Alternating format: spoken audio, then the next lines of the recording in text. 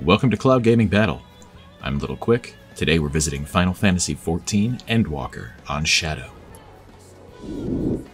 Before you shadow us on this End walkthrough, subscribe to keep abreast of the latest news, gameplay, tips, and comparisons.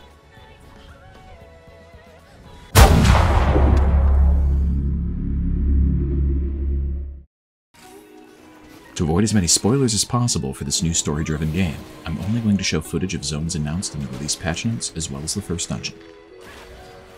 As mentioned in our recent Final Fantasy XIV on maximum settings video, the game has had unparalleled growth, especially in recent times. As such, whether you're playing on the cloud or not, the infamous post-launch queue will slow you down unless you're playing during non-peak hours. Between the evenings of December 7th and 8th, the servers came down for an emergency update for 3 hours. This was to ease the stress on the login servers. Square Enix was fixing faulty code in their login lobby software and reappropriating hardware from their testing servers to the main login servers in order to prevent the queues from removing players who are waiting. Regardless, the queues are long and Endwalker continues to suffer from success. After a solid 90 minutes of waiting in line, we were finally able to play. Final Fantasy XIV is currently unsupported by most of the curated platforms in cloud gaming. You won't see it on Stadia, GeForce Now, or Boosteroid. Currently, the only way to enjoy Final Fantasy XIV Endwalker on the cloud is via PC rental services like Shadow or Maximum Settings. Final Fantasy is a very large and expansive game and requires a minimum of 65 gigabytes just to attempt installation. One of the annoying limitations of Shadow is the measly 256 gigabytes of space afforded to users for all software on their virtual PC. This includes operating system and mandatory Shadow code for streaming. I was forced to remove other games to make room, as usual. Shadow's download speed fluctuates somewhat, but the initial installation of Final Fantasy XIV took roughly an hour. As with any massive game on a PC rental service, first-time setup is going to take a bit. Something I failed to mention during the maximum settings video is that Square Enix may force a password change upon you when logging into a cloud service for the first time. The act of logging into your account on a cloud PC miles away from your normal location can flag your account for this failsafe. If your account is flagged, follow the instructions to change your password, and access to your account will be restored immediately.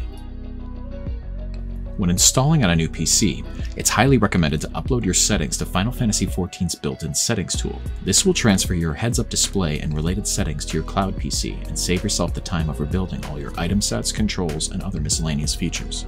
Using this tool will make your HUD go from dud to stud in no time at all. Final Fantasy XIV is a game built to be capable of play on lower-end PCs, as well as the PlayStation 4 and 5. Any tier of Shadow will run this game well. The stream quality was mostly solid for several hours of gameplay, and I felt very comfortable playing in Shadow. Comfortable enough to turn off my heads-up display and record some more cinematic clips for all the Cloud Warriors to enjoy. I played at a constant 1920 by 1080 high-definition stream. Settings were turned all the way up, and I experienced absolutely no hardware lag or crashes. Any quality reduction in play was solely due to my connection to Shadow. However, even with higher stream bandwidth settings, after a very long session, in my case just trying to get through the queue, you may experience stream stuttering in the form of audio popping. This can be fixed with a quick stream restart in the Shadow menu. Furthermore, just like maximum settings, if there was any drop in internet speed stability, the picture could get grainy. This happened a few times during play, though I don't know if the problem was on my end or Shadow's. Once during play, I was forcibly disconnected from Shadow. The reconnect happened quite quickly, and my controls were not functioning correctly for a few seconds after that reconnect. I was not engaging anything particularly dangerous at the time, so luckily it cost me nothing in-game. Still, it's worth mentioning. The controls in the game were extremely responsive. As Final Fantasy XIV does not usually require split-second controls except in very specific fights, it was hard to tell, but I had no issues whatsoever except during that disconnect. A personal issue, mirroring my problems in the maximum settings stream, was my inability for the game to recognize Shift plus numpad buttons. This is a problem that is unique to my preferred keybinds, so it may not affect everyone, but I had to change my settings to use Control plus numpad in order to use all of my abilities.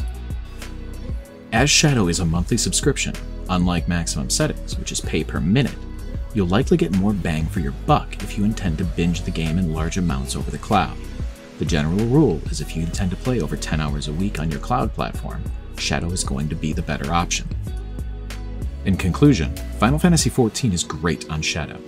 Barring the annoying space limitations of the platform, the setup was easy, the payment structure is conducive to binge play, and the game plays very well. I highly recommend it. For the latest news, tips, gameplay, and comparisons on cloud gaming, including Shadow, make sure to subscribe and stay tuned right here to the only place you can do battle in gaming heaven, Cloud Gaming Battle.